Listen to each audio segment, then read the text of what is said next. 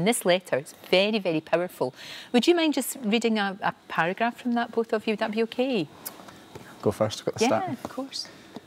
So, dear students of Marjorie Stoneham Douglas School, on the most poignant day of the year for us, we want to reach out and offer our deepest and most heartfelt sympathies to you, to your teachers, and to the families and friends of those who died at your school on the 14th of February.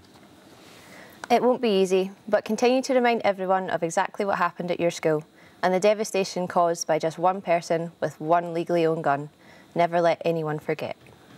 Well, that's the thing, isn't it? Not to forget. And I mean, today I know is hard for both of you. It's very, very hard for anybody that was involved in Dunblane. And what would you like to achieve by reaching out to people over there? To reassure them that there's hope and that the young people that are standing up and fighting for change is the right thing to do, because change will only happen like that way.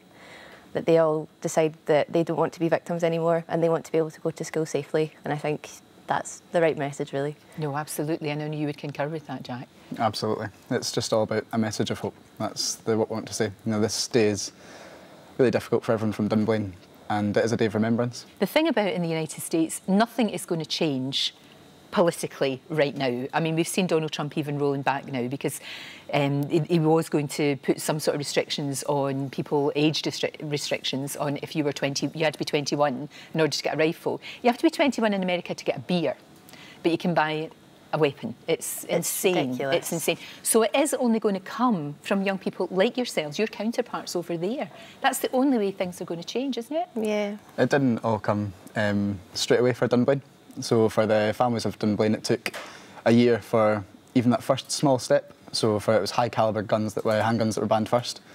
And it took another full year after that, so for the second anniversary of Dunblane, before all handguns were banned. So it's not going to happen straight away. It's not going to be immediate, this change. Sure. And they're going to have these setbacks where there'll be promises and those promises will be broken. But it's all about just keeping that fight up.